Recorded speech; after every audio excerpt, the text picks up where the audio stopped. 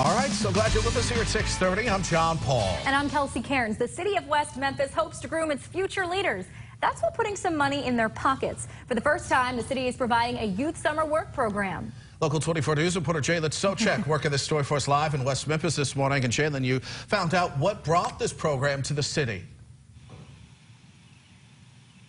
Well, John and Kelsey, newly elected Mayor Marco McClendon said when he was a young man, a similar federal program had a huge and positive impact on him. So he wants to do it now at the local level. So for its first year, McClendon and the city were able to hire all 100 young adults that applied. They'll be working for the next 5 weeks. 70 of them will be working for the city departments and learning how they operate.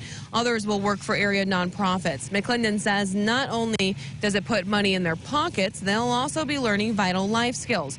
Every Friday for those 5 weeks, these kids will spend time in a classroom setting, learning about money management, credit cards, and giving back to the city. McClendon said the program will also teach them about conflict resolution. He says it's to help them to solve their problems without resorting to violence.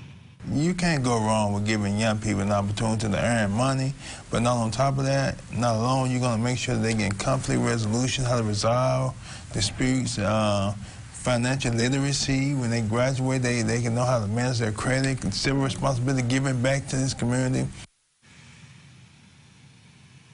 And the 5-week program starts today. Later this morning, they'll have a kickoff and a celebration orientation before they all report to work tomorrow. Reporting live in West Memphis, Jalen Sochek. Good day, Memphis.